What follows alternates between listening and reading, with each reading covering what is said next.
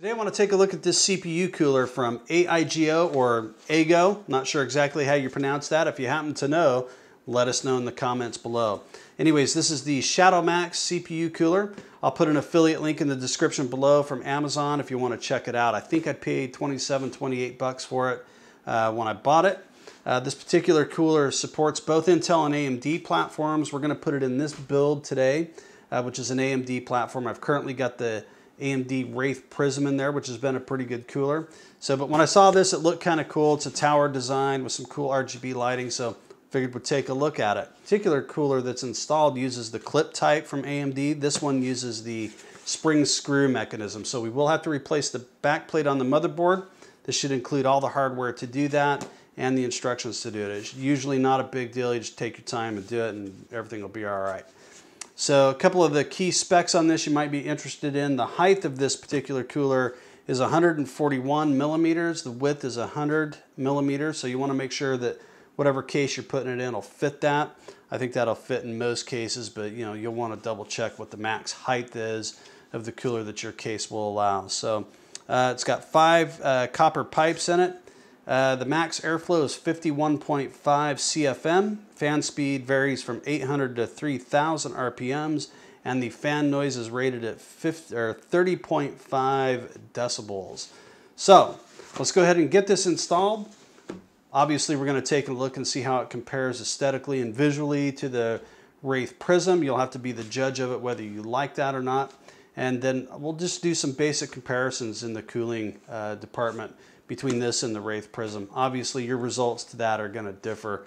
This case is not particularly well suited for cooling in my experience, and there's a lot of variables, but we'll just do a kind of a comparison of the cooler itself and see how. All right, so let's go ahead and open up the box and see what all is included with this.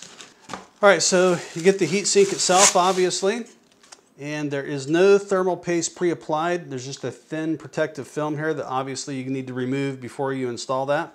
Get the RGB cable pigtail, and then you get the 4-pin PWM power connection for the fan itself. Get the box full of accessories, which will include, it looks like, all of your bracket hardware. It does include some thermal grease that you can use should you not have anything else, an RGB cable, and this does include the standard 3-pin ARGB connection. All right, let's go ahead and look at the instructions and get this bracket installed.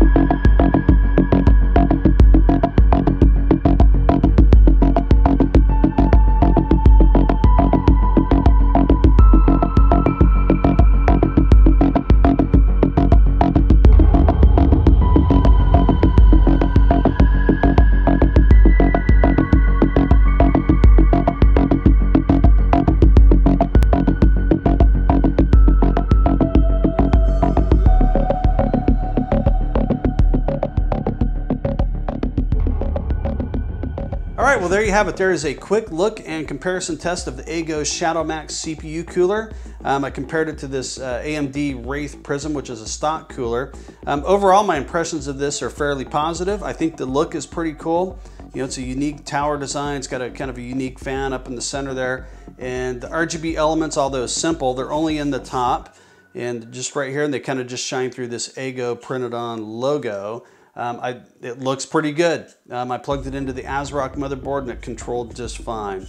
If you unplug that connection and have no control to it, it just reverts back to a rainbow design, which actually looks pretty good on that.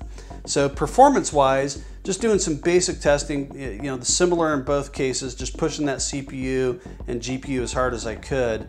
I was getting pretty similar results with, it seemed like the AIGO to me, looking at the charts, probably on average does a degree or two better. Now that could be in the margin of error. You know, this particular test can be all sorts of variables from test to test. So anyways, it wasn't so much better that you would choose this over this, but that was just my experience with it, is I think, you know, a degree or two better, you know, which is not really saying much. So anyways, overall, I think if you're looking for a good, cool looking you know, CPU cooler, yeah, there's always better choices out there, right? But you know, for 27, 28 bucks, it did okay. If you like this and you're just doing a budget build with, you know, no crazy overclock and things like that, you'd probably be all right with this. I would certainly use it again. So, all right, well, that is going to do it for today. If you have any questions, comments, concerns, whatever, put it in the comments below and I'll answer those as best I can. Again, thanks for watching. Bye.